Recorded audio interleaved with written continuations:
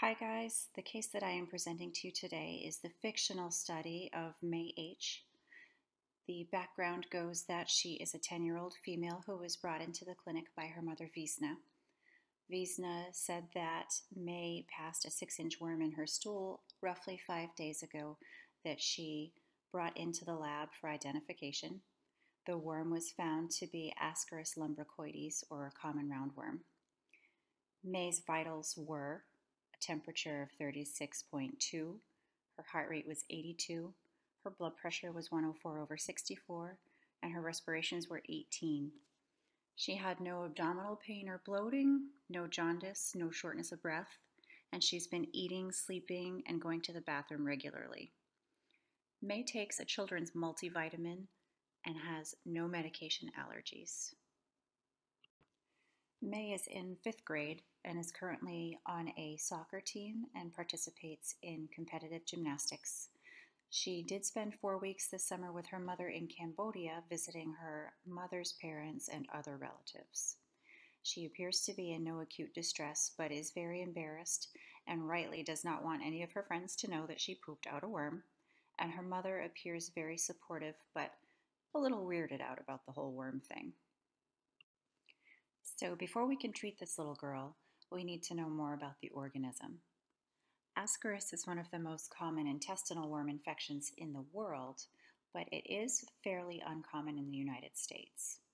That being said, it does still happen. Poor sanitation and using human waste as fertilizer is usually the cause.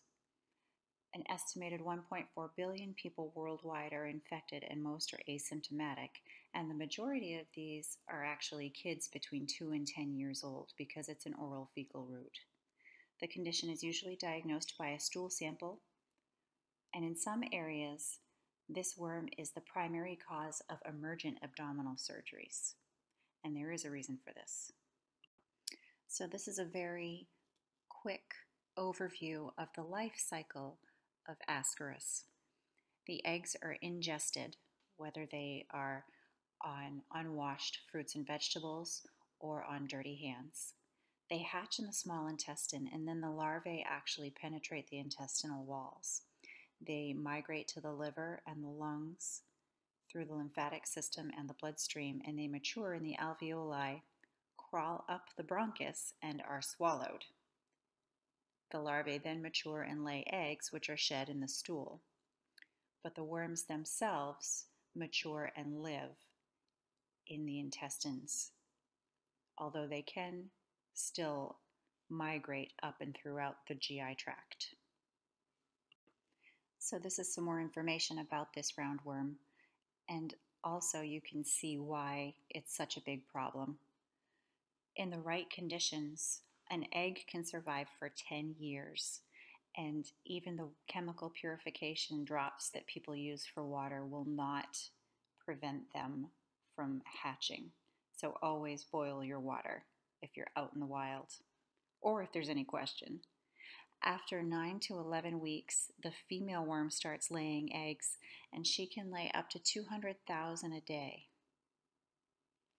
Each worm lives for up to 24 months, and they can grow up to 35 centimeters long. Now, the number of worms that are in the bowel actually depends on how much of, or the number of eggs that are ingested.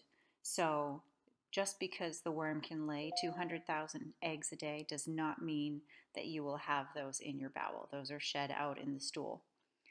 But it's not uncommon to have several hundred at one time, and there have been documented cases of some kids having more than 2,000 at once in their bowel. Treatment is very effective, but unfortunately does not prevent reinfection.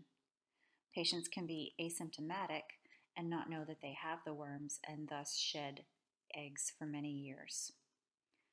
Ascaris can also live anywhere throughout the GI tract, but the larvae can cause problems in the lungs and be found in the kidneys and even the brain.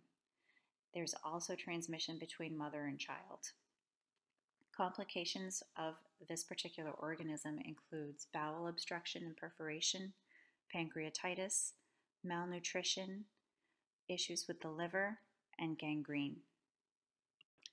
So this is a great video that you are going to want to skip if you're eating dinner or if you plan on having any sort of noodles in the next couple of days. It shows the magnitude of what these worms can do to a bowel, and it is a surgical video, so just be warned. It is very informative, and if you like this kind of stuff, like I kind of do, then you'll think it's great. So treatment for Ascaris is almost 100% successful. It's a one-time dose of oral albendazole, and it's 400 milligrams, and that dose is for both adult and pediatric cases. There is another recommended medication that is not currently available in the United States, so I did not include that here in this discussion. The goal of the therapy is very simple as well.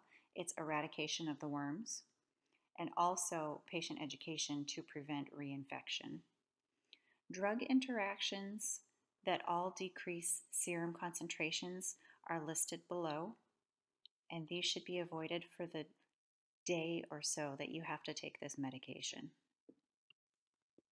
These are the pharmacokinetics of albendazole. It is widely distributed throughout the body, including the spinal fluid. It's metabolized by the liver with extensive first pass effect. The half-life is 8 to 12 hours, and its peak is between 2 and 5 hours. It is excreted in the urine and stool, and it is absorbed from the GI tract, but the absorption is actually poor. It is 5 times better if the medication is taken with a fatty meal, and they gave the example of even ice cream or peanuts. So as far as the pharmacodynamics go, this is how the medication affects the worm. This drug is in the anthelmintic class, and it causes selective degeneration of the microtubules of intestinal and tegmental cells of the worms and their larvae.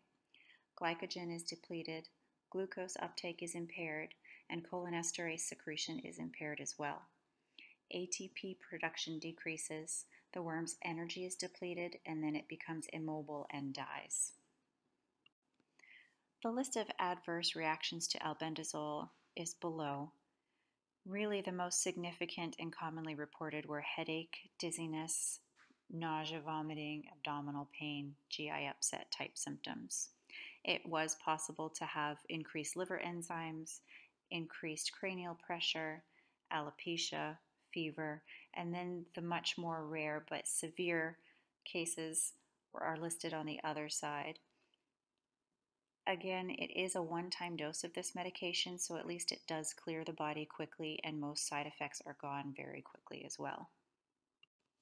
What we really want May and her mother to take away from this experience educationally is that albendazole is most effectively absorbed when it's taken with a fatty meal.